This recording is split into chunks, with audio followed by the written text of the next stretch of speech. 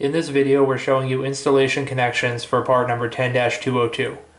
There is often some confusion on these systems because of the way Suzuki wired a lot of these early GS model bikes, in which one of the AC output wires from the stator, specifically the white wire with a green tracer, ran up through the handlebars and returned to the rec rag as white with a red tracer. These are the connections for a 10-202.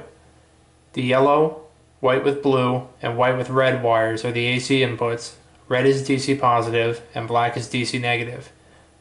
If using the heavy-duty 10-221H, all three AC inputs will be yellow, and if using a lithium-ion friendly 14-202H, the three AC inputs will be yellow and the ground/DC negative will be green.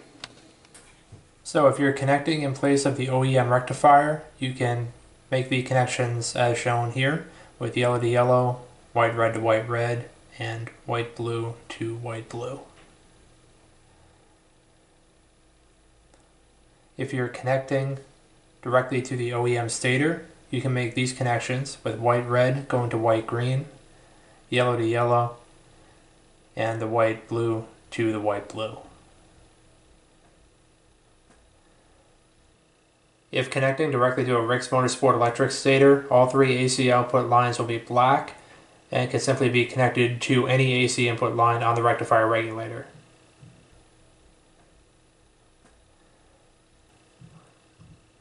In all cases, connect the red DC positive terminal directly to the mating DC positive terminal from the wire harness, and connect the black wire with the white tracer to a good clean ground. So if connecting to the wire harness in place of the OEM rectifier, your connections will look like this. If you're connecting directly to the OEM stator, they'll look like this. And if connecting directly to a Rick's Motorsport electric stator, they'll look like this. We hope this has helped you with your Suzuki rectifier regulator installation, and thanks for watching.